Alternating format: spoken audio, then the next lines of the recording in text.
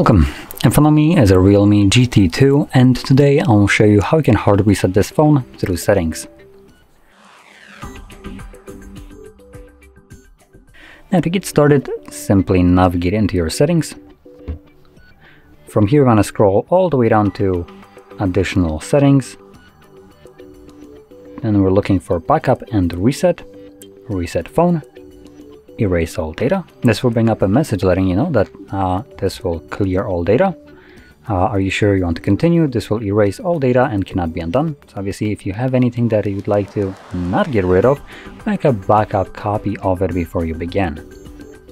Now for everybody else who either has already backed up their device or just simply doesn't want to, can progress by selecting erase data. So we'll now begin formatting our phone, which will take about a minute to 2 minutes to finish up, and once it's completed, we'll be then presented with Android setup screen. So I'll be back once that is visible for me. And as you can see, the process is now finished and you can set up your phone however you like. So if you found this very helpful, don't forget to hit like, subscribe, and thanks for watching.